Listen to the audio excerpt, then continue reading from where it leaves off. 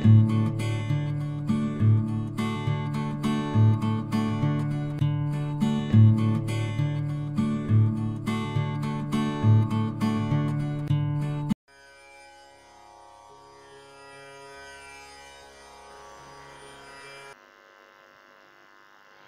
நல் உள்ளங்களுக்கு தமிழ் புத்தாண்டு நல்வாழ்த்துக்கள். இசை டிவியின் சார்பாகவும் திரு ஆதித்யா சாஸ்திரபீடத்தின் சார்பாகவும் எங்கள் அன்பை எப்பொழுதும் தெரிவித்துக் கொள்கிறோம். ஸ்ரீ விளம்பி வருடம் 32வது தமிழ் ஆண்டு மீனராசிக்காக இப்பொழுது அமர்ந்திருக்கக்கூடிய கிரகத்துடைய பலாபலன்கள் எவ்வாறு இருக்கும் என்று பார்க்க இருக்கிறோம்.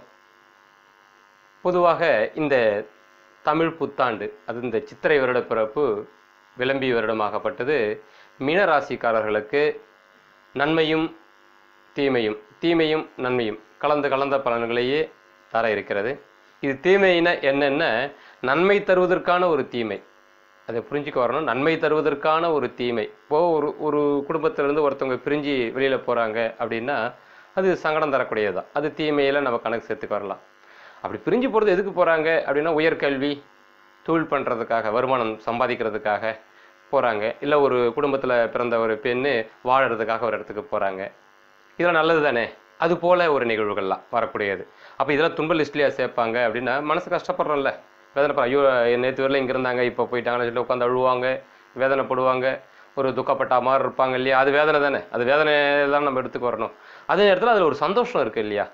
எப்பயோ ஒரு நாளைக்கு அந்த கடமைகள் செய்து தான் ஆகணும். காலகாலத்துக்கு செய்ய வேண்டிய விஷயங்கள், படிக்க வேண்டிய நேரத்தில், வேலைக்கு போக வேண்டிய நேரத்தில் போய்த்தான் ஆகணும் அப்படிங்கிற ஒரு கால கட்டாயம், அதை ஏற்றுக்கிட்டு ஒரு மன சந்தோஷம் இருக்கு இல்லையா. அப்போது இரண்டும் கலந்துருக்கு இல்லையா.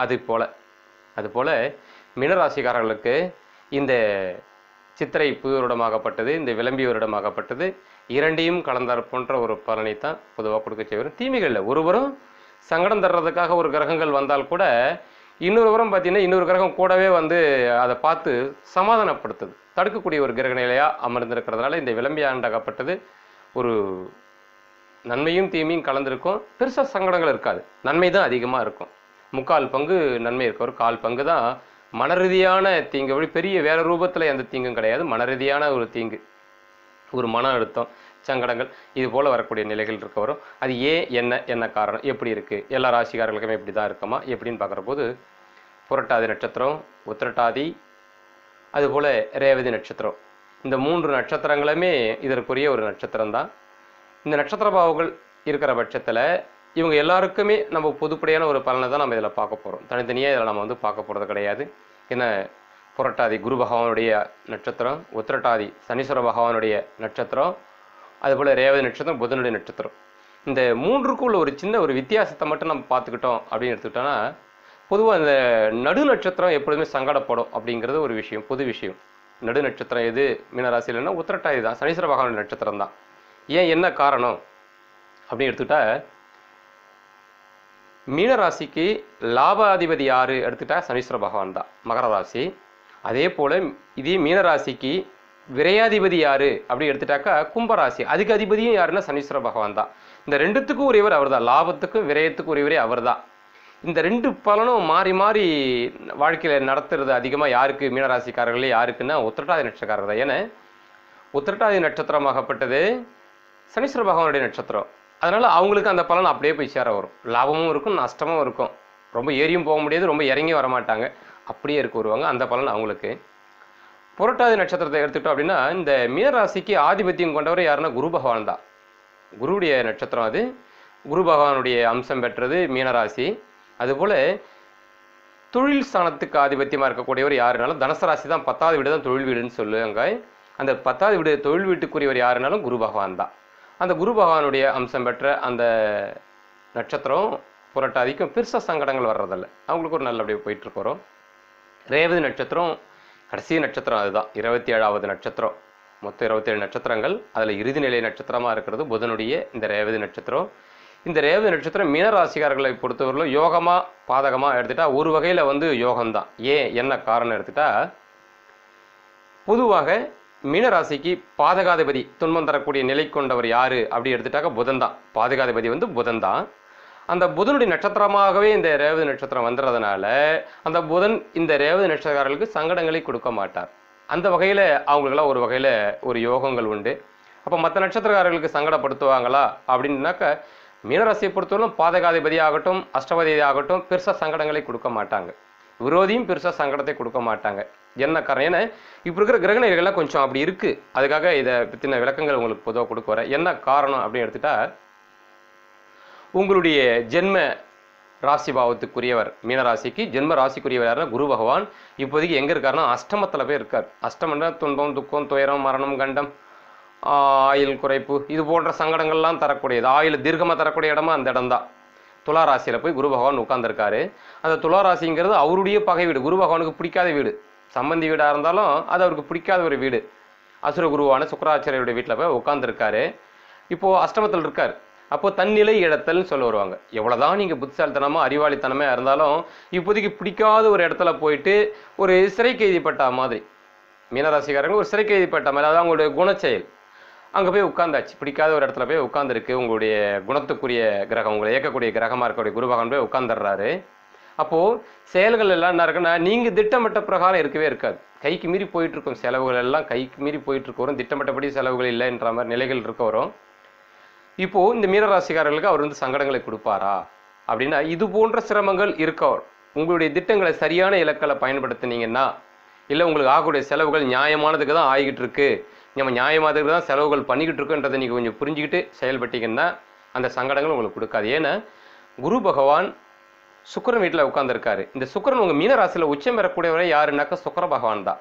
அப்போது மீனராசிக்குரிய குரு பகவானை உங்கள் வீட்டில், இந்த மீனராசியான உங்கள் வீட்டில் உச்சம் பெறக்கூடிய சுக்கிர பகவான் சூரியனோட சேர்ந்து பார்வை பண்ணிட்டு இருக்காரு. அப்போ பார்வை பண்ணுறதுனால என்னன்னா அது ஒரு பாதுகாப்பு தான், கெடுதல் கிடையாது, அது ஒரு பாதுகாப்பு தான். ஏன்னா மீனராசிக்கு அஷ்டமாதிபதியே யாருன்னா கண்டங்களை தரக்கூடியவரே யாரு அப்படின்னு எடுத்துக்கிட்டாக்கா சுக்கிரன் தான். அஷ்டமாதிபதியே சுக்கிரன் தான். அதே நேரத்தில் தன்னை உச்சம் பெறறதுக்கு வழிவகை செய்யக்கூடியவர், தன்னை வந்து உயர்த்த நிலையில் பார்க்கக்கூடிய குரு பகவானை அவர் பார்வை பண்ணிடுறதுனால உங்களுக்கு வந்து ஒரு வகையான தேவ அம்சம் உங்கள்கிட்ட கிடைக்க வர்றதுனால உங்களுக்கு உண்டாகக்கூடிய கண்டம் இருக்குது பார்த்தீங்களா, உங்களுக்கு உண்டாகிற செலவு இருக்குது பார்த்தீங்களா, அந்த செலவு வந்து நல்ல செலவுக்காக செய்ய வைக்கிறேன்ற மாதிரி மாற்றி விட்டுருவார். நல்ல செயலுக்காக மாற்றி விட்டுருவார். அப்படி செய்வார், விரோதத்தை அப்படி காட்டுவார். சரி, நான் வந்து சங்கடங்களை தரன்ற நிலையில் இருக்கிறேன், சுக்கிர பகவானுடைய நிலையை சொல்கிறார். சங்கடம் தரக்கூடிய நிலையில் தான் மீனராசிக்காரர்களுக்காக நான் வந்து ஒப்படைக்கப்பட்டிருந்தாலும் அந்த வீட்டில் தான் நான் வந்து உச்சம் பெறதுனால அந்த உண்டை வீட்டுக்கு ரெண்டாக நினைக்கூடாதுன்னு சொல்லுவாங்க இல்லையா, அதுபோல் சுக்கிர பகவான் என்ன பண்ணுவார், சரி என் நிலையிலிருந்து நான் மாறவும் கூடாது, ஈசனின் கட்டளை. அப்போது நான் சங்கடத்தை இந்த போன்ற சங்கடத்தை கொடுத்தாலும் விதி, அந்த சங்கடத்தை நான் நன்மையாக மாற்றிடுறேன் அப்படின்ற பிரகாரம் என்ன பண்ணுவார், அந்த சங்கடத்தையும் நன்மையாக மாற்றி கொடுத்துருவார் சுக்கிர பகவான். அப்போது உங்களுடைய ஜென்ம கிரகம் அஷ்டமத்துக்கு போனாலும் எங்கே போயிருக்கு, உங்கள் வீட்டில் வந்து உச்சம் பெறக்கூடிய கிரகத்துக்கு யாரோ சுக்கிரன் அவர் பார்வையோடு போய் அந்த இடத்துல அஷ்டமத்துக்கு போயிருக்கார். இது ஒரு வகையில் நல்லது. இன்னொரு புறம் எடுத்துக்கிட்டாக்கா உங்களுடைய அஷ்டம கிரகமே சுக்கிரன் நான் சொன்னேன். அந்த சுக்கிரன் எங்கே இருக்காருன்னா குடும்ப வீட்டில் போய் உட்காந்துருக்காரு. அவங்க உட்கார்றதுனால அஷ்டம கிரகம் எப்பவுமே குடும்பத்தில் உட்கார்றது நல்லதா கெடுதலான்னு குடும்பத்துக்கு வந்து ஏதாவது சங்கடங்களை கொடுத்துட்டு இருக்க வருவார், குடும்பத்துக்கு சங்கடங்களை கொடுப்பார். அப்போது அவர் போய் உட்கார்ற வேலையை அவர் செய்தாக வரணும். அவருக்காக கொடுக்கப்பட்ட வேலைன்னா மீனராசியை பொறுத்தவரையிலும் உங்களுடைய முயற்சிகள் எல்லாம் தரக்கூடியவர் அதே சுக்கிரன் தான். உங்களுக்கு அஷ்டம பலனை தரக்கூடியவரும் சங்கடங்களை தரக்கூடியது யாருன்னாலும் அதே சுக்கிரன் தான். குடும்ப வீட்டில் வந்து உட்கார்றாரு. அப்போ குடும்பத்துக்கு நான் இந்த முயற்சிகளை வந்து தடை பண்ணுவேன், முயற்சியும் கொடுப்பாரு. ஏன்னா முயற்சிக்குரிய அவர் தான், முயற்சியும் கொடுப்பாரு குடும்பத்துக்கு. அதே போல் வந்து சங்கடங்களையும் கொடுப்பார். அதாவது நஷ்டங்கள் என்ற ரூபத்திலே இல்லை கஷ்டங்கள் ரூபத்தில் ஏதோ ஒரு வகையில் சங்கடத்தையும் நான் கொடுத்தே தீருவேன் அப்படின்ற முறையில். ஏன்னா அவருடைய வேலையை அவர் செய்தாகணும் இல்லையா, அவர் அங்கே போயிட்டு உட்கார்றாரு. இப்போது அந்த சுக்கிர பகவான் இப்போ குருவும் தான் அவரை பார்க்குறாரு. குரு பார்க்குறதுனால அவருடைய வீட்டுக்கு செய்ய வேண்டிய குரு பார்க்க கோடி நன்மை பெறும். சனீஸ்வருடைய பார்வை பட்டுச்சுன்னா அந்த இடமே ஸ்தம்பிச்சு போயிடும், சிறப்பு நிலை அடையவே அடையாது. எப்பவுமே அவர் பார்க்குற இடம் துலங்காதுன்னு சொல்ல வருவாங்க. ஆனால் குரு நிலையை எடுத்து பார்த்தீங்கன்னா அவர் உட்கார இடம் தான் சிறப்பாக இருக்காது. அப்போ அஷ்டமத்தில் தான் உட்காந்துருக்காரு, அதனால் வந்து அந்த இடம் சிறப்பு இருக்க வராது. இருந்தாலும் அவர் பார்க்குற இடம் எங்கன்னு பார்த்தீங்கன்னாக்கா தன்னுடைய வீட்டுக்கு மீனராசிக்கு இரண்டாவது வீடாக இருக்கக்கூடிய தன வீடு, குடும்பம் வாக்குன்னு சொல்லக்கூடிய வீட்டை குரு பகவான் பார்வை பண்ணி அதை வந்து புண்ணியமாக்கிறார். அந்த இடத்துடைய பாவங்களை அழுக்க கலைச்சிட்றார், சரி பண்ணிடுறார். அப்போ அங்கே இருக்கிற கிரகம் யாரு அப்படின்னா சூரிய பகவான் ஒருத்தர், சுக்கிர பகவான் ஒருத்தர். சூரியனை பற்றி இது அடுத்தது சொல்ல வரேன். இப்போ சுக்கிர பகவானை அவர் பார்வை பண்ணிடுறாரு. அப்போ என்ன ஆகுதுன்னா அவருடைய மனசங்கடம் துன்பமே தரா மாதிரி அங்கே வந்து உட்கார்ந்தாலும் அதை தராத அளவுக்கு குரு பகவான் அவரை பார்வை பண்ணி அதை சங்கடத்தை போய்க்கிறார். இப்போது நம்ம அதில் சொன்ன இல்லையா ஒரு விஷயம், கெடுதலும் இருக்கு, ஒரு நல்லதும் இருக்குன்னு சொன்ன இல்லையா, அது இது இப்படி தான் ஒரு மீனராசிக்காரர்களுக்கு ஒரு அற்புதமான ஒரு அமைப்பு இருக்கு. அதனால பயப்பட வேண்டிய அவசியம் கிடையாது. அப்போது சுக்கிரனே சரி பண்ணுறதுனால அஷ்டம பலன் அவர் தர முடியாது. அப்போது அந்த சுக்கிரனும் ஏற்கனவே என்ன பண்ணுறாரு, தன் உச்சம் பெறக்கூடிய வீட்டுக்குரிய ராசிநாதனை நம்ம பார்த்துட்டு இருக்கோம். அதாவது தான் உச்சம் பெறக்கூடிய வீடு எது, மீனராசி, சுக்கிர பகவான் நிலையில். அப்போது அந்த சுக்கிரன் குருவை பார்க்குறாரு. அப்போ பார்க்குற போது என்ன பண்ணா, அதுக்கு ஒரு நன்மையை செய்தாக வரணும். ஏன்னா சுக்கிரன் வீட்டில் தான் குருவே போய் உட்காந்துருக்காரு. அப்போது அவருக்கு வந்து தீமையை செய்யக்கூடாது. அப்போ அவர் என்ன பண்ணாரு, 2 பேர் குரு பார்க்குற நிலையும் இப்படி இருக்குது, சுக்கிரனுடைய வேலையோ அஷ்டமத்தையும் கொடுத்தாகன்ற ஒரு நிலை இருக்குது. உட்காந்துருக்கிற இடமோ குடும்ப வீட்டில் போய் உட்காந்துருக்காரு. குடும்பத்தை கெடுக்கிறதா இல்லை கொடுக்கறதான்ற நிலையில் இருக்காரு. அதே நேரத்தில் அவர் குருவுக்கு ஒரு மரியாதையும் கொடுத்தும் ஆக வரணும். சூரியனோட வேற சேர்ந்துருக்காரு, கெடுத்துட முடியாது அவ்வளோ சீக்கிரத்தில். அதே போல் குருவும் பார்வேற பண்ணி வேற அவர் தூய்மையும் ஆக்கி விட்டுறாரு. அப்போ அவர் என்ன பண்ணுவாருன்னா, இந்த குடும்ப நன்மைக்கான செலவுகள் என்னென்ன இருக்கோ அதை செய்து விட்டுறேன். அது கெடுத்த மாதிரி ஆகிடுது, குரு பார்வை படுறதுனால அது வந்து ஒரு நல்லதாகவும் ஆகிப்போகுதுங்கிற மாதிரி சுக்கிர பகவான் அப்படி பண்ணிட்டு போயிடுவார். அப்போ ஒரு அஷ்டம கிரகமே போய் குடும்பத்தில் உட்கார்ந்தால் கூட ஒரு நல்லது இருக்குது பார்த்தீங்களா. இதுதான் கிரகங்கள் வந்து அமரக்கூடிய பார்க்கக்கூடிய விஷயங்கள் அமையக்கூடிய விஷயமே இப்படி தான், தத்துவமே இப்படி தான். அதே போல் இன்னொரு அடுத்த ஒரு விஷயம் இருக்கு வருது. சூரிய பகவானை எடுத்துக்கிட்டாக்கா, உங்களுடைய ஜென்ம ராசி மீன ராசிக்கு விரோதி கிரகம் யாருன்னா ரோரோக சத்ரு யார் அப்படின்னு எடுத்துக்கிட்டாக்கா இந்த சூரியன் தான். இந்த சூரியனுடைய அம்சங்கள் பொதுவாக அதீதமான சக்திகள் சேர்ற போது பார்த்தீங்கன்னா கண்ணாடி போடக்கூடிய நிலைகளில் உண்டாக வரும். அதுவும் கௌரவமான விஷயங்கள்லாம் தேவையில்லாத வரட்டு கௌரவங்கள்லாம் மீனராசிக்காரர்களை பார்த்தாங்கன்னா அப்போவே அவங்களுக்கு சங்கடம் உண்டாகிடும், விரோதம் உண்டாகிடும் சொல்லுவாங்க. எவ்வளோக்கு இயல்பத்தன்மையோட அன்பான முறையில் கனிவான முறையில் வெகுளுத்தன்மையாக இருக்கிறாங்களோ அவ்வளவும் சூரிய ஆதிக்கும் பிரகாசமாக இவங்களுக்குள்ள வேலை செய்ய வரும். நேரடியான சூரியனுக்குரிய குணமாக இருக்கிறது அந்த தலைமை பண்பில் இருக்கிறது, நான் தான் அப்படின்னு இருக்கிறது, இதுலையுமே ஒரு அழட்டிக்கிறது, தன்னை மேலாண்மையாக காட்டிக்கிறது, இதெல்லாம் ஒருத்தர் பண்ணுறாங்க அப்படின்னாக்கா அவங்க கீழ்பட்டு போயிடுவாங்க. ஏன்னா சூரியனை வந்து இவங்க ஆதரிக்கிறாங்க இல்லையா, அது சூரியனுடைய எதிர்மறையான குணங்கள். அது ஆதரிக்கிற போது பார்த்தீங்கன்னா அடிபட்டு போயிடுவாங்க. அப்போது மீனராசிக்காரர்கள் பொறுத்தவரை எப்பொழுதுமே கனிவுத்தன்மைகள் ரொம்ப முக்கியம் அப்படிங்கிறத வந்து அந்த இடம் சொல்ல வருது. அப்போது இந்த ருணரோக சத்துருக்குரிய சூரிய பகவானும் குடும்பத்தில் போய் உட்காந்துருக்கார். அப்போது ஒரு கண்ட கிரகமும் அங்கே போய் உட்காந்துருக்காரு, விரோதி கிரகமும் குடும்பத்தில் போய் உட்காடுறாங்க. 2 கிரகங்கள் ஒரே இடத்துல கேட்டவங்க அங்கே போய் அப்படி உட்கார்றது நல்லதானா, நல்லது கிடையாது, பொதுவாக நல்லது கிடையாது. அப்போது என்ன பண்ணாங்கன்னா குடும்பத்தில் வரக்கூடிய சில விரயங்கள் தவிர்க்க முடியாத ஒன்றா இருக்கும். அதனால் கடன் வாங்குறதுல ரொம்ப கவனம் தேவை. ஒரு சுப நிகழ்ச்சிகள் செய்தீங்கனாலும் சரி அதில் ரொம்ப கவனங்கள் உங்களுக்கு அவசியம் தேவை. எது ஒன்றுமே கவனமாக தான் குடும்பத்தில் கணக்கு வழக்கு போட்டு தான் பேசியாக வரணும், பார்த்து பார்த்து செய்தாக வரணும். ஒரு நோய் இருக்குது அப்படின்னாக்கா அதுக்கு பயந்துடவும் கூடாது, அதை ஆதரிச்சிடவும் கூடாது, அதே நேரத்தில் அதை கண்டுக்காமல் இருக்கவும் கூடாது. சின்ன சின்ன நிலைகள் வந்து அது இதுக்குரிய சின்ன சின்ன ட்ரீட்மெண்ட் அப்பப்போ எடுத்து விட்டுடணும். அதே போல் கௌரவ பங்கத்துக்கு வாய்ப்புண்டு. சூரியன் வந்து விரோதியாக இருக்கிறவர் அங்கே வர்றதுனால அவருடைய எதிர்மறை செயல் என்னென்னா கௌரவ பங்கத்தை உண்டாக்குறது. கௌரவம்னா சூரியன், அவருடைய எதிர்மறையான குணங்கிறது கௌரவத்தை வந்து பங்கப்படுத்துறது, கௌரவத்தை கெடுக்கிறது. அது போல ஒரு நிலையும் அவர் கொடுக்க பார்க்க வருவார் குடும்ப ஸ்தானத்தில். அதனால் அதுலேயும் ஒரு கவனமாக இருந்துக்க வரணும். கவனமாக பார்த்து, அதை முதல்ல சொன்ன இல்லையா, பார்த்து இப்படி தான் நடந்து கனிவாக தான் நடந்துக்கணும்னு சொன்ன இல்லையா, அது போல் இருக்க வரணும். ஏன்னா ஒரு விரோதி கிரகமும் அஷ்ட கிரகமும் 2 பேரும் சேர்றாங்க. இதில் ஒரு பெரிய இதில் ஒரு நல்லது இருக்குது. ஏன்னா கெடுதல் ஒன்று இருந்தால் நல்லது ஒன்று இருக்குன்னு நான் சொன்னேன் இல்லையா. சுக்கிரனும் சூரியனும் பகை கிரகங்கள். நீ கெடுத்தா நான் கெடுக்க மாட்டேன். அதே போல் சூரியனும் பார்த்தீங்கன்னாக்கா சுக்கிரன் கெடுத்தாருனாக்கா அவர் கெடுக்க மாட்டார். இப்படி வெகண்டவாதமாக ஆகிடுவாங்க 2 பேர். 2 பகை கிரகங்கள் ஒரு வீட்டில் ஒன்றா சேர்றாங்க. 2 பேருமே கெட்டவங்க தான் அந்த வீட்டை பொறுத்தவரையிலும். ஆனால் 2 பேருமே எடுத்துக்கிட்டாக்கா ஒன்றா சேர்றாங்க. அப்போ ஒன்றா சேர்றப்ப பார்த்தீங்கன்னாக்கா 2 பேருமே விரோதிகள். 2 விரோதியுமே பார்த்தீங்கன்னா குரு பகவான் பார்வை பண்ணுறார். குரு பார்வைப்படனால அந்த இடத்துல அவங்க 2 பேருக்குள்ள விரோதங்கள் ஒழிஞ்சு போகுது.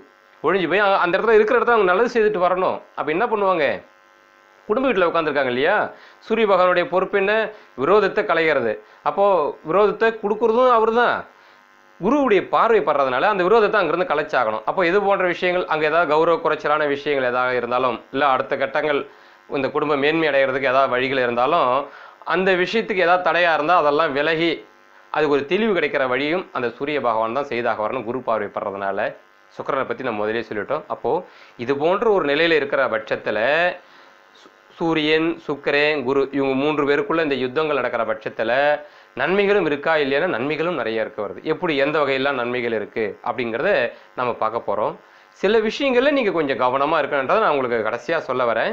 இப்போ அந்த நன்மைகள்லாம் கொஞ்சம் என்னன்றதை கொஞ்சம் பார்த்துருவோம். எப்படின்னா உங்களுடைய தனாதிபதி மீனராசிக்கு தனாதிபதி, வாக்கு, குடும்பம் இதுக்கெல்லாம் உரியவர் யாருன்னா செவ்வாய் பகவான். அதுபோல் செவ்வாய் பகவானுக்கு இன்னும் மிகப்பெரிய ஒரு பொறுப்பு எதுன்னா பாக்கியஸ்தானம். அது தர்மத்தை தரக்கூடிய பொறுப்புள்ளவர் யாருன்னாக்கா செவ்வாய் பகவான் தான். பாக்கியாதிபதியை விட சிறந்த கிரகம் நமக்கு உதவி பண்ணுறதுக்கு வேறு யாரும் இல்லை. ஏன்னா அந்த பாக்கிய ஸ்தானம் அப்படிங்கிறதா வந்து தந்தை, தாத்தா, தாத்தாவுக்கு தாத்தா ஆக நம்முடைய பரம்பரையில் உண்டான புண்ணிய பலன்கள்லாம் அள்ளி தர்றது யாருன்னாக்கா இந்த 9வது வீடுன்னு சொல்லக்கூடிய பாக்கியஸ்தானம் தான். அப்போது அந்த பாக்கியஸ்தானத்துக்குரிய கிரகம் எங்கே இருக்காருன்னா தர்மஸ்தானத்தில் போய் உட்கார்ந்துருக்கார். தர்மஸ்தானத்தில் போய் அழகான முறையில் போய் உட்கார்ந்துருக்கார். அப்போது இந்த பாக்கியஸ்தானம்ன்றது வந்து தர்மம் 10வது வீட்டில் போய் உட்காந்துருக்காரு. அது தர்மத்தோடு சேர்ந்த வந்து கர்மஸ்தானம் சொல்லுவாங்க. இருந்தாலும் அது கர்மஸ்தானம்னா கடமைன்னு அர்த்தம், தொழில் வீடுன்னு அர்த்தம். இப்போ தர்ம கிரகம் அங்கே போய் உட்காரனால அதையும் நம்ம தர்மஸ்தானம்னு நம்ம கணக்கெடுத்துக்கு வரோம். அப்போது ஒரு 9வது வீட்டு கிரகம் தர்ம கிரகம் அந்த கர்ம வீட்டில் போய் உட்காந்து மேலும் அந்த இடத்த வந்து தர்மமாக்குது. அப்போது தொழில்நிலை சிறக்கும், விசேஷமாக ஆக்கும், நன்மையே செய்ய வைப்பேன் இந்த குடும்பத்துக்கு என்ற முறையில் அவர் அழகாக உட்கார்ந்து தன்னுடைய 4வது பார்வையாக மீனராசியை பார்வை பண்ணுறாரு. பார்வை பண்ணி பலமாக்கிறாரு. அந்த பார்வை பண்ணி பலமாக்குற போது என்ன ஆக வருதுன்னா உங்களுடைய எண்ணங்கள் செயல்கள் என்னவோ அது சரியான முறையில் மட்டும் நீங்கள் கொஞ்சம் பண்ணால் மட்டும் போதுமானது. எல்லாத்துலையும் கரெக்டான முறையில் போயிட்டே இருப்பீங்க, ஜெயிச்சுட்டே இருக்க வரீங்க. ஏன்னா பாக்கியாதிபதி தான் நமக்கு சரியாக இருக்கார் இல்லையா, அது ஒரு பெரிய விசேஷம் தானே. அப்போ யார் வீட்டிலேருந்து பண்ணுறாரு அப்படின்னா 10வது வீடு உங்களுடைய குரு பகவானுடைய வீடு. உங்களுடைய ஜென்ம ராசிக்கு ஆதிபத்தியமாக இருக்கக்கூடிய குரு பகவானுடைய இன்னொரு வீடு தான் தனுசு ராசி. அந்த தனுசு ராசிக்கு அதிபதியும் குரு பகவான் தான். அந்த குரு பகவான் வீட்டில் இருந்து அப்போ ரெண்டும் ஒன்று தான். உங்களை ஜென்ம ராசிநாதன் வீட்டில் இருக்கிற மாதிரி தான் உங்கள் ஜென்ம ராசிநாதன் நல்ல நிலையில் இருந்தாலும் உங்களுக்கு என்ன செயலை செய்வாரோ அந்த வேலையை இப்போ செவ்வாய் பகவான் உங்களுக்கு செய்துட்டு இருக்க வருவார். இப்போ குரு பகவான் அஷ்டமத்துக்கு போயிட்டாருன்னு பேப்பர் டிவியில் எல்லாத்தையும் பார்த்துட்டு வருவீங்க. குரு 8ல் போனாக்கா துரியோதனன் படையெல்லாம் மாண்டுச்சு, ராவணேஸ்வரன்லாம் தோற்று போனா, அப்போல்லாம் நிறைய விஷயங்கள் சொல்லுவோம், நிறைய உதாரணங்கள் காட்டியிருப்பாங்க. 8ல் குரு இருந்தாலே என்னென்ன பலன்லாம் சொல்லியிருப்பாங்க. ஆனால் இது எல்லாருக்கும் கிடையாது, எல்லா காலகட்டமும் கிடையவும் கிடையாது. இன்றைய இந்த காலகட்டங்களில் எடுத்து பார்க்குற போது இந்த விளம்பிய ஆண்டு தமிழ் புத்தாண்டில் பார்க்குற போது பார்த்திங்கன்னா உங்களுக்கு மிகப்பெரிய ஒரு கேடயம் போன்ற ஒரு பாதுகாப்பு அப்படின்னு எடுத்துக்கிட்டாக்கா குரு பகவான் அஷ்டமத்தில் போய் இருந்தாலும் உங்கள் பாக்கியாதிபதி தனாதிபதியமான செவ்வாய் பகவான் அந்த வீட்டில் போய் உட்கார்ந்து உங்களையே பார்வை பண்ணி அந்த குரு பகவான் செய்ய வேண்டிய வேலைகள்லாம் அவர் செய்து உங்களை அழகான முறையில் முன்போட ஒரு தைரியத்தை கொடுப்பார், தன்னம்பிக்கை கொடுப்பார், பார்த்துக்கலாம் எதுவாக இருந்தாலும் அப்படிங்கிற ஒரு எண்ணத்தை கொடுத்து உங்களை வலிமையாக்க வைக்கிறார். இது ஒரு பெரிய விசேஷம் இல்லையா? அப்போது கெடுதல் ஒரு புறம் இருக்குது. அஷ்டமத்தில் போய் குரு உட்கார்றாரு உங்கள் ராசினா தான் அது கெடுதல். ஆனால் அவர் போகிற வகையில் அவருடைய நண்பரான செவ்வாய் பகவானை அந்த வேலையை செய்ய சொல்லிட்டு போயிருக்காரு. அப்போ இது ஒரு நல்ல விஷயம் தானே. அப்போது நன்மை இருக்குது, கெடுதலும் இருக்கா? அப்போ 2 இருக்கா? அப்போ இதில் நன்மையே மேலோங்கிச்சு. அதுதான் 3/4 பங்கு நல்லது இருக்குது, 1/4 பங்கு தான் கெடுதல் அப்படின்னு சொல்லியிருந்த காரணம் அதுதான். அப்போது 3/4 பங்கு நன்மை இருக்குது, அது ஏன் அந்த 1/4 பங்கு ஏன் கெடுதல், என்ன விஷயம் அப்படி எடுத்துட்டாக்கா அந்த செவ்வாய் உங்களுக்கு வந்து உட்கார்றாரு இல்லையா, அந்த இடத்துல உங்கள் லாபகரகமாக இருக்கக்கூடிய சனீஸ்வர பகவானும் அங்கே தான் உட்கார்ந்துருக்காரு. இது நல்ல விஷயம், விசேஷமானது. லாபத்துக்குரிய விஷயம் ரொம்ப சிறப்பு மிக்கது. உங்கள் நஷ்டத்துக்குரியவரும் அதே சனீஸ்வர பகவான் தான், அதே தொழில் வந்து உட்கார்றாரு. அப்போது நீங்கள் என்ன சொல்ல வருது அப்படின்னா தொழிலில் கவனமாக இருக்கணும். குடும்ப சுமைக்காக வேண்டியோ அல்லது தன் குடும்ப அலுவல்களுக்காக வேண்டியோ தொழிலில் நீங்கள் கவனக்குறைவாக இருந்தீங்கன்னா தொழில் உங்களுக்கு சங்கடங்கள் வரலாம் அப்படின்னு எச்சரிக்கை பண்ண ஒன்று. சட்டத்திட்டமான கிரகங்கள் 2 பேருமே சனீஸ்வரரும் செவ்வாயும் சட்டத்திட்டமான கிரகங்கள். அப்போது அந்த சட்டத்திட்டங்களை சரியான முறையில் இல்லைன்னா உங்களுக்கு விரயம் ஏற்படும் அப்படிங்கிற விஷயத்தையும் சொல்ல வருது. ஏன்னா சனீஸ்வர பகவான் தன்னுடைய 3வது பார்வையாக கும்பராசியை பார்வை பண்ணுறார். கும்பராசி உங்களுக்கு இயல்பாகவே விரைய வீடு. அந்த வீட்டுக்கு அதிபதியாக இருக்கிறவரே சனீஸ்வர பகவான் தான். தொழில் வீட்டில் வேற வந்து உட்காந்துட்டார். லாபகரமாக வருது, லாபமும் இருக்குது தொழிலில், நஷ்டமும் இருக்குது தொழிலில். அப்போ அங்கேருந்து உட்காந்து விரைய விட்ட பார்வைக்கு தானே பலம் தாச்சின்னு சொன்னேன். அவர் பார்க்குற இடம் தொடங்காதுன்னு சொன்னேன் இல்லையா. அப்போ நஷ்டத்தை பார்க்குறாரு இல்லையா. அப்போ லாபத்தோட நஷ்டங்கள் தான் அதிகமாக இருக்க வரும். இது சுபநஷ்டமாக ஆக்கின்னு இருக்கிறது குரு பகவான், சுக்கிர பகவான், சூரிய பகவான், செவ்வாய் பகவான் ஆக்கிட்டு இருக்காங்க. ஒரு பேர் நஷ்டத்தை எழுதி வைக்கிறது இவர் தான் பண்ணுறது, துவங்கி வைக்கிறவர் இவர் தான். அப்போ இதில் வருமான வரி கட்டலை, அரசாங்கத்துக்கு கட்டலைன்னா வருமான வரி தேவையில்லாமல் நம்ம கட்டுறோன்னா அது வீண் நஷ்டம் தானே. அது ஒரு நல்ல சுப நஷ்டம் கிடையாது, இல்லை வீண் நஷ்டம் தானே. இப்போ ஒரு கல்யாணம் பண்ணுறோம், மேற்படி படிக்கிறாங்க, ஒரு தொழில் ஆரம்பிக்கிறேன்னா அது சுப நஷ்டம்.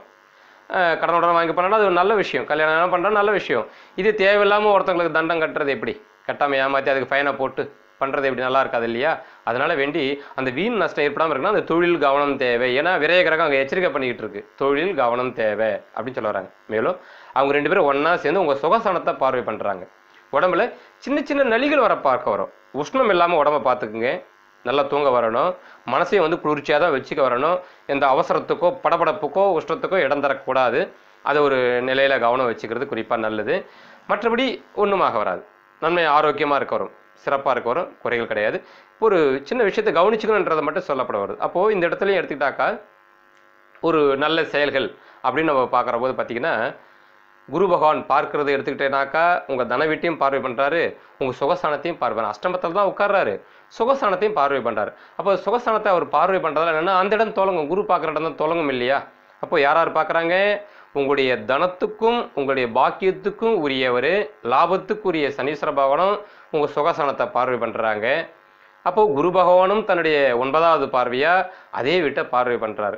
அப்போது இதனுடைய நிகழ்வுகள் என்னென்னா, ஒரு வீடு கட்டலாம், ஆனால் பார்த்து தான் பண்ண, ஏன்னா நஷ்டமும் இருக்குது இல்லையா? அப்போ சுப நஷ்டம் தான், வீடு கட்டுறது சுப நஷ்டம் தான் பண்ணலாம்.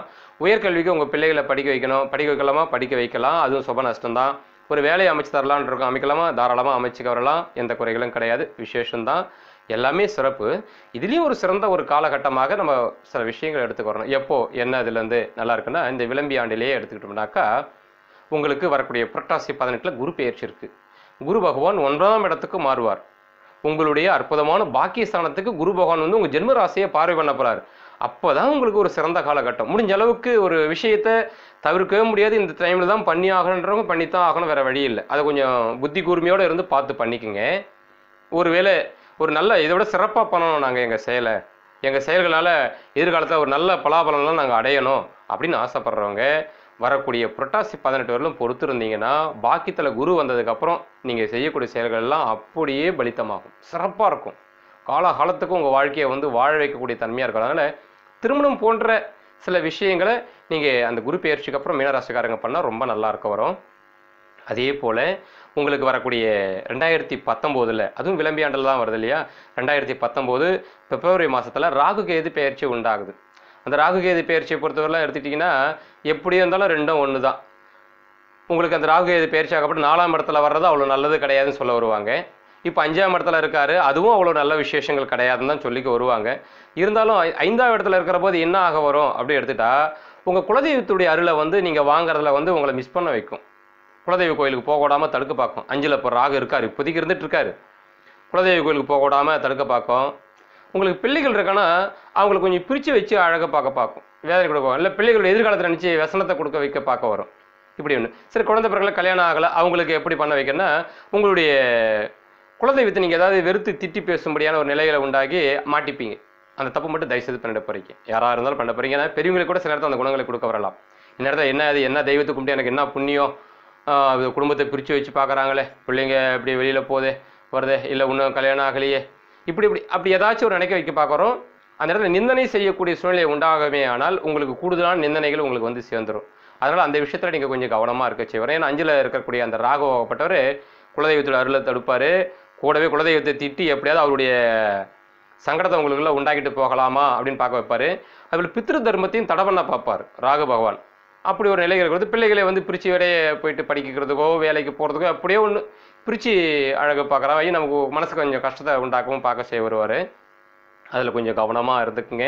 கொஞ்சம் இவ்வளோ காலம் தெளிவாக அறிவாக இருந்துட்டு இப்போ தான் என்னமோ புத்தி கெடுதனமாக இருக்குது, குழப்பமாக இருக்குது எங்களுக்குன்ற நிலைகள்லாம் அந்த ராகு பகவான் கொடுப்பார். அடுத்தது இந்த 2019 பிப்ரவரி மாதத்தில் எடுத்துக்கிட்டாக்கா அவர் பெயர்ச்சி ஆவார். பெயர்ச்சி ஆகும்போது 4ஆம் இடத்துல வரும்போது உங்கள் பிள்ளைகள்லாம் விட்டுடுவார், குலதெய்வத்தெல்லாம் விட்டுடுவார். அவங்க அருள்லாம் நீங்கள் அழகாக வாங்கிடலாம். வீடு, உங்களுடைய வாகனம், இது மூலமாக சில சங்கடங்களை கொடுக்க பார்ப்பா. அடிக்கடி பழுது ஆகிறது, அதில் நிறைய அந்த மராமத்து பணிகளை செய்ய வச்சு செலவுகள் வர வைக்கிறது, இல்லை ஏதாவது புதுசாக வாங்கணும் போயிட்டு ₹1 பொருளை ₹10 கொடுத்து வாங்கி நஷ்டப்படுறது, இப்படிலாம் எதாவது செய்ய வைக்க வருவார்.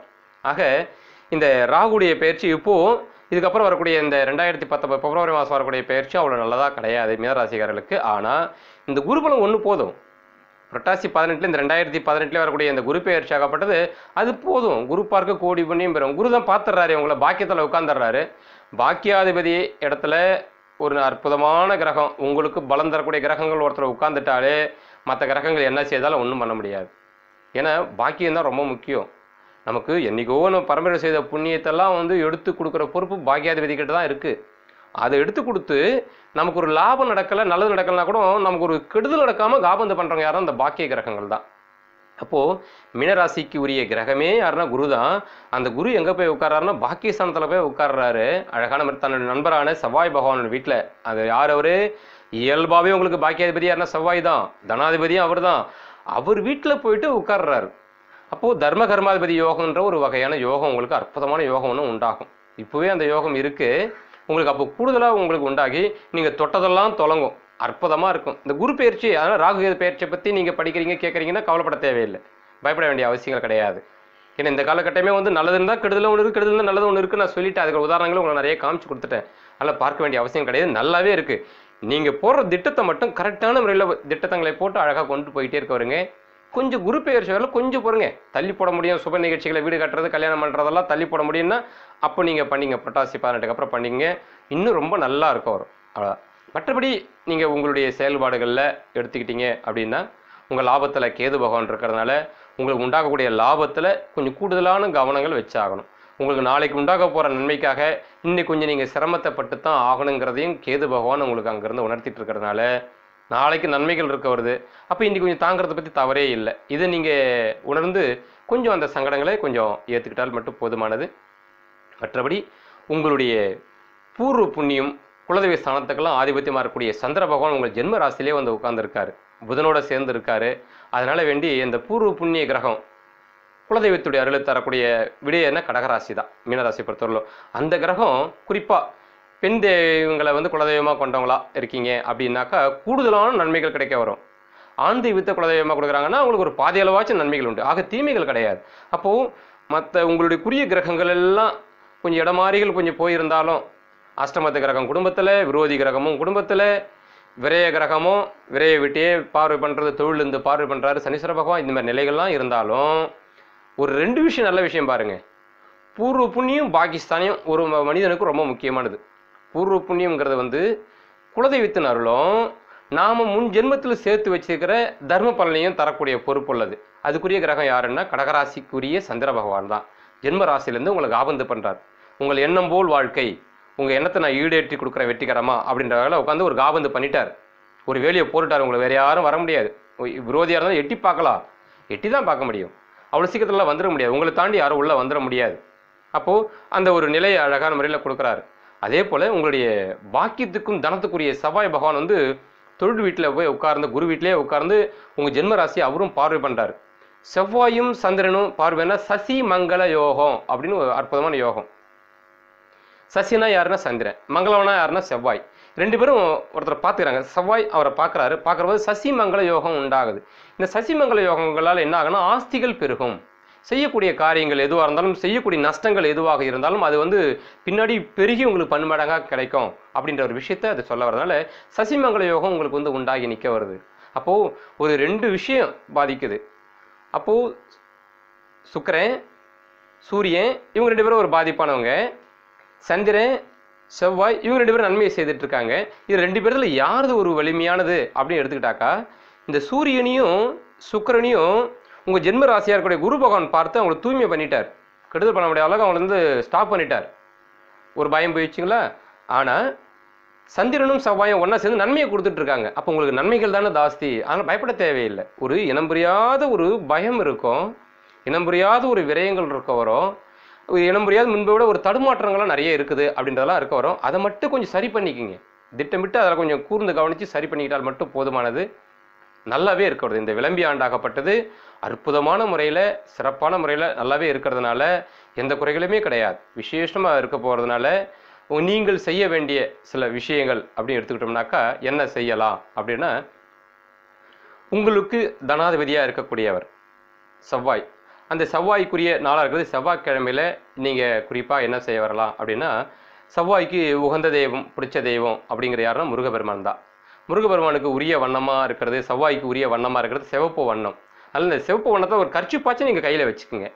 இல்லை செவ்வாய்க்கிழமையில் முடியும்னா உங்களால் சிவப்பு கலந்த ஆடைகள் ஏதாகலாம், ஆண் பெண் யாருக்காருன்னு சொல்ல வரேன், அந்த ஆடையை நீங்கள் கொஞ்சம் அதிகமாக வந்து பயன்படுத்திக்கலாம். உங்கள் யோகாதிபதியே செவ்வாய், எப்பவுமே ஆயுசு காலத்துக்கும் அவர் தான் யோகாதிபதி, பாக்காதிபதி அவர் தான். அதனால் இப்போத்தி காலத்துக்கு மட்டும் நான் சொல்லலை, எப்பொழுதுமே இந்த செவ்வாய்க்கிழமையை நீங்கள் கொஞ்சம் ஆப்ரேட் பண்ணிங்கன்னா, ஒரு பொருள் கூட வாங்குறீங்க செவ்வாய்க்கிழமையில் நீங்கள் வாங்கிட்டீங்கன்னா உங்களுக்கு பொருள் பெருகும். அதால் எந்த துன்பமும் உங்களுக்கு வரவே வராது. அதே போல் நீங்கள் வந்து சிகப்பு வண்ணத்தை பயன்படுத்துகிறீங்க, ரொம்ப நல்லா இருக்கு செய்ய வரும். அதனால் முருகபெருமான வழிபாடுகள் பண்ணிக்கங்க நீங்கள். ஏன்னா உங்களுடைய செவ்வாய் பகவானுடைய அதிதேவதையாக உங்கள்லாம் உங்கள் தனத்துக்குரியவர், வாக்குக்குரியவர், உங்களுடைய பாக்கியஸ்தானத்துக்குரியவர். இந்த பாக்கியஸ்தானங்கள் நான் முதலே சொன்னேன், முன்னோர்களுடைய அருளெல்லாம் பெற்று தரக்கூடியது அப்படின்னு நான் சொல்லியிருந்தேன். அந்த அருள் அதுதான். பூர்வ புண்ணியங்கிறது வந்து சந்திரன் உங்களுக்கு நான் சொல்லியிருந்தேன். அது நீங்கள் செய்த புண்ணியத்தை பெற்று தரக்கூடியது அது. அதனால் அப்போ இந்த நல்ல ஸ்தானத்துக்குரிய செவ்வாயை நீங்கள் ஆதரிப்பு பண்ணிங்கன்னா உங்கள் வாழ்நாள் முழுக்கவே கடைப்பிடிச்சிக்குங்க. இது ஒரு நல்ல டிப்ஸ் உங்களுக்கு. முருகபெருமானை எவ்வளோக்கு எவ்வளோ ஆதரவு பண்ணுறீங்களா, செவ்வாய்க்கிழமையாச்சும் முடிஞ்சால் டெய்லி கூட பண்ணிக்க வரலாம், முடியலன்னா செவ்வாய்க்கிழமையாச்சும் நீங்கள் பண்ணிக்க வரணும். இப்போ சஷ்டியிலையும் அவர் தான் கும்பிடுவாங்க, கிருத்தியில் கும்பிடுவாங்க முருகபெருமானை, விசாகத்தில் கும்பிடுவாங்க, உத்தரத்தில் கும்பிடுவாங்க. அது வேறு. செவ்வாய்க்கிழமையில் தான் நீங்கள் போய் கும்பிட வரணும். மற்ற நாளில் கும்பிட்டுக்குங்க, கூடுதலாக செவ்வாய்க்கிழமையில் நீங்கள் வந்து பண்ண வரணும். ஏன்னா முருகனுக்கு உகந்த நாள் அப்படிங்கிறத விட செவ்வாய் பகவானுக்கு உகந்த நாள் தான் நீங்கள் பார்க்க வரணும். செவ்வாய் பகவானுக்கு உகந்த நாள் செவ்வாய்க்கிழமை தான். அந்த செவ்வாய்க்கிழமையில் நீங்கள் போய் பார்க்கலாம். காலையில் 6லேருந்து 7க்குள்ளே உங்களுக்கு வந்து முதல் உரையே வந்து செவ்வாய் பகவானுடைய உரை தான். அந்த ஏறுமுகத்தில் பார்க்குறது எப்பவுமே தெய்வத்தை நல்லது. என் வசதிக்காக வேலைக்கெல்லாம் போயிட்டு வந்து நான் சாயங்காலத்தில் போய் பார்க்குறேன் அப்படின்றது வந்து 2ஆம் பட்சமான பலன் தான். உங்கள் சூழல் இறைவனுக்கு தெரியும், அது வேறு. உங்கள் வீட்டுக்குள்ளேயாச்சும் நீங்கள் முருகபெருமானை நீங்கள் அவருடைய ஃபோட்டோவை வச்சு நீங்கள் பூஜை பண்ணிங்க. அந்த 6லேருந்து 7க்குள்ளே விளக்கேற்றி, விளக்கேற்றுற வசதியெல்லாம் பரவாயில்ல, முருகா அப்படின்னு நீங்கள் மனசில் நீங்கள் நினச்சிக்கோங்க. நீங்கள் அந்த சிவப்பு வண்ணத்தில் இருக்கிற குங்குமத்தை பயன்படுத்துங்க. மெருன் வண்ணத்தை நீங்கள் பயன்படுத்தக்கூடாது. மெருன் வண்ணம் தான் உங்களுக்கு யோகங்களை கொடுக்கவே கொடுக்காது, பாதகத்தை தான் கொடுக்க வரும். ஏன்னா அது ராகுடைய வண்ணம் கலந்தது. இன்றைக்கி எல்லா இடத்துல அதான் கொடுத்துட்ருக்காங்க, அது செய்ய வேண்டாம். சிகப்பு கலரில் இருக்குது இல்லையா குங்குமம், அந்த குங்குமத்தை எடுத்து நீங்கள் நெத்தியில் இட்டுக்குங்க. நீங்கள் சிகப்பு வண்ணத்தை நீங்கள் பார்த்துருங்க. அந்த காலையில் அந்த 6லேருந்து 7க்குள்ளே ஒரு யோகம் நீங்கள் 9 வாரத்துலேயே நீங்கள் நல்லா எதிர்பார்க்க வரலாம். ஒரு ஆற்றல் சக்தி நம்ம உடம்புக்குள்ளே நல்லா மிதமிஞ்சி இருக்குது, பாயுது, கம்பீரம் தைரியம் நிறைய இருக்குன்றதை நீங்கள் நல்லா உணரச்சி வரலாம். முருகபெருமானை வழிபாடு பண்ணாக்கா அவ்வளோ ஆற்றல் இருக்க வருது. அதை நீங்கள் அவசியம் பண்ணிக்கோங்க. அதுபோல் இந்த விளம்பி வர்ற ஆண்டபாவத்தில் உங்களுக்கு சந்திரன் வந்து அழகான முறையில் உத்திரட்டாதி நட்சத்திரத்தில் உட்காந்துருக்காரு. உத்திரட்டாதின்றது அவருக்கு ஆகாத நட்சத்திரம். புத சொன்னேன், இந்த நடு நட்சத்திரங்கள்லாம் கொஞ்சம் கஷ்டங்களை உண்டாக்குன்ட்டு ஆரம்பிக்கிற போது நான் சொல்லியிருந்தேன். ஏன்னா சனீஸ்வரன் வந்து லாபத்துக்குரியவர் அவர் தான், விரயத்துக்குரியவர் அவர் தான். அதனால் உத்திரட்டாதி நட்சத்திரக்காரர்களுக்கு கொஞ்சம் ரெண்டும் கலந்த பலன் தான் கூடுதலாக அனுபவிப்பாங்க அப்படின்றத நான் விஷயத்தை சொல்லியிருந்தேன். மேலும் சந்திரனுக்கு ஆகாதவர் யாருன்னா சனீஸ்வரர் தான். அதனால தான் 7.5 சனி பிடிக்கிறார் இல்லையா, அதனால் ஆக வராது. அந்த நட்சத்திர காலில் தான் வந்திருக்காரு, சனிக்கிழமையில தான் உண்டாகியும் இருக்குது இது. அதனால் இது கெடுதலாக நல்லதா மீனராசிக்காரன்? மீனராசிக்கு கெடுதல் கிடையாது. ஒரு புறம் லாபாதிபதி என்ன சனீஸ்வர பகவான், அதனால் வந்து பெருசாக கெடுதல்லாம் கிடையாது. இருந்தாலும் நஷ்டங்களை ஒரு காலகட்டம்னு சொல்கிறாங்களே, இக்கட்டான சூழல். நான் ஆரம்பிக்க போதே சொன்ன விஷயத்தான் இப்போ உங்களுக்கு திரும்ப கவனப்படுத்துறதுக்காக சொல்ல வரேன். ஒரு கல்யாணம் பண்ணித்தான் ஆகணும்னா பண்ணித்தான் ஆகணும், ஒரு படிப்புக்கு செலவு பண்ணித்தான் ஆகணும், பண்ணித்தான் ஆகணும். இப்போ கட்டாயக்கு செலவுன்னு ஒன்று இருக்குது இல்லையா, வீடு கட்டுறது இப்படி கட்டாய செலவுன்னு ஒன்று இருக்குது இல்லையா, அப்புறம் கட்டாய செலவாச்சு பண்ண வைப்பார் சனீஸ்வர பகவான். அப்போது அந்த இடத்துல சந்திர பகவான் இருக்கிறதுனால நீங்கள் திங்கட்கிழமையில், இப்போ செவ்வாய்க்கிழமையை நான் வழிபாடுகள் சொல்லுவேன், திங்கட்கிழமையில் நீங்கள் என்ன செய்ய வரலாம் அப்படின்னா, சிவாலயம் பக்கத்தில் இருந்துச்சுனாக்கா அல்லது சக்தி ஆலயம் பக்கத்தில் இருந்துச்சுனாக்கா நீங்கள் அவங்கள போய் பார்த்துட்டு வந்துடுங்க. பகவானை போயிட்டு தரிசனம் பண்ணிட்டு வாங்க. காலையில் பண்ணுறது விசேஷம். முடியலன்னா அந்த சாயங்கால வேலை இருட்டினதுக்கப்புறம் போகிறதும் நல்லது கிடையாது. அந்த மாலை வேலைன்னு சொல்கிறாங்க இல்லையா, இரவும் பகலும் இல்லாத ஒரு வேலை, சாயங்கால வேலைன்னு சொல்கிறேன் இல்லையா, அந்த அந்திம காலத்தில் நீங்கள் அங்கே சிவாலயத்துக்கு போகிறதோ இல்லை சக்தி ஆலயத்துக்கோ போயிட்டு நீங்கள் வழிபாடுகள் பண்ணிட்டு வந்தீங்கன்னாக்கா உங்களுக்கு கூடுதல் யோகமான முறையில் இருக்க வரும். அதாவது இந்த சங்கடமும் இருக்குதுன்னு சொன்னேன் இல்லையா, அது எல்லாமே சாதகமானதாக பன்மடங்கு நன்மையாக உங்களுக்கு கிடச்சிட்டு போயிடும். அதனால் உங்களுக்கு கவலைகள் கிடையாது, ரொம்ப நல்லாவே இருக்க வருது. இந்த விளம்பி ஆண்டு உங்களுக்கு எல்லா வகையிலும் சீரும் சிறப்புமாக அமைய வர எந்த குறையும் இல்லாமல் இறைவனுக்கு கொடுக்கணும்னு சொல்லி நானும் பிரார்த்தனை பண்ணிக்கிறேன். நீங்களும் பொதுவாக நான் சொன்ன வழிபாடுகளை அழகான முறையில் கடைபிடிச்சிங்க. முடிந்தவங்க திங்கட்கிழமையில் சிவபெருமானுக்கு பால் அபிஷேகங்கள் செய்ய வரலாம். அதுவும் முடியல அப்படின்னா வெறுமனை வச்சு அவரை வழிபாடுகள் பண்ணிட்டு வர்றது குறிப்பாக நல்லது. அதுபோல் முடிஞ்சால் இந்த செவ்வாய்க்கிழமை விரதம் இருந்து இறைவனை ஒரு பொழுதாச்சும் விரதம் இருந்து முருகபெருமானுக்காக வேண்டி அந்த விரதத்தை சமர்ப்பணம் பண்ணி உங்கள் விருப்பங்கள் என்னவோ அதெல்லாம் நீங்கள் கேட்க வரலாம். வாழ்நாள் முழுக்க நான் சொல்லக்கூடியது செய்கிற பட்சத்தில் உங்களுக்கு வருமானத்துக்கு எப்பவுமே குறை இருக்காது. குடும்பத்தில் சச்சரவுகள்ன்றது எப்பவும் வரவே வராது. பாக்கியங்கள் பெருகிக்கிட்டே இருக்க வரும். நீங்களும் பாக்கியங்கள் நிறைய சேர்த்து வைக்கிறதுக்காக தர்மங்கள் புண்ணியங்கள்லாம் செய்யக்கூடிய வாய்ப்புகள் உங்களை தேடி வந்து அமைய செய்ய வரும். நீங்கள் ஏனத்தாலும் செய்கிற விஷயம் கூட இன்னொருத்தனுக்கு ஒரு பெரிய நன்மையாகி அவங்களுடைய மனப்பூர்வமான ஆசிரியங்களை கிடைக்க வச்சு பல ஜென்மத்துக்கு உங்களுக்கு வந்து காபந்தம் அமையக்கூடிய சூழ்நிலைகள்லாம் கூட உங்களுக்கு எதாச்சியாகவே அமைச்சு கொடுத்துருவார் முருகபெருமான். ஏன்னா அந்தளவுக்கு உங்களுக்கு பாக்கியாதிபதியுடைய செயல் அந்த அளவுக்கு இருக்கிறதுனால உங்களுக்கு அந்த அனுகிரகம்லாம் இருக்கிறதுனால மீனராசிக்காரங்க இதை நீங்கள் அவசியம் அழகான முறையில் பயன்படுத்திக்கங்க. எல்லாம் வல்ல இறைவனை உங்கள் வாழ்க்கையை சிறக்க நான் பிரார்த்தனை செய்துக்கிறேன். நீங்களும் உங்கள் வாழ்க்கையை சிறப்பதற்காக அழகான முறையில் உங்கள் கடமைகளை செய்யுங்க. சிந்தித்து செயலாற்றுங்க. அவசரம் வேண்டாம், பதட்டங்கள் இந்த காலகட்டத்தில் குறிப்பாக வேண்டாம். எல்லா ஒரு நெருக்கடிகள் வந்தாலும் சரி, ஒரு செலவுகள் வந்தாலும் அதில் பின்னாடி நடக்க போகிற நன்மையை மட்டுமே இப்போதைக்கு மனசில் வச்சுக்கோங்க, போதுமானது. மற்றபடி எந்த குறையும் இருக்க வராது. சீரும் சிறப்புமாக வாழ எல்லா இறைவனை பிரார்த்திக்கிறேன். நன்றி, வணக்கம்.